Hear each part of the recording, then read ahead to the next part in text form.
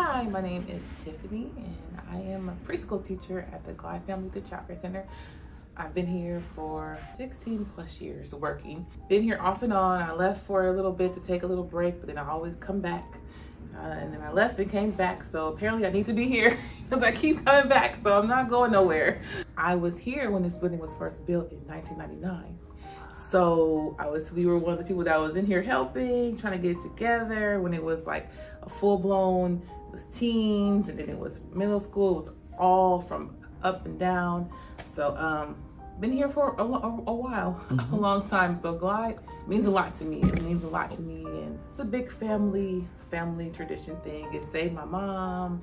It got me through a lot of issues in my life when I was dealing with, my homelessness and shelter and help and support. A lot of the staff members that I've always worked with has always been supportive with me through the struggles that I've been overcoming through the years. And that's kind of why I really want to help with the kids, because I know it's not easy seeing a lot of things out here, and it's hard enough dealing with things that kids are dealing with at home. And I also grew up in the children's choir when there was a really big children's choir, and I was singing in there from 5 up until teenage years when I was like, I'm gonna say 16, and then they kind of ventured off because they ventured off into life.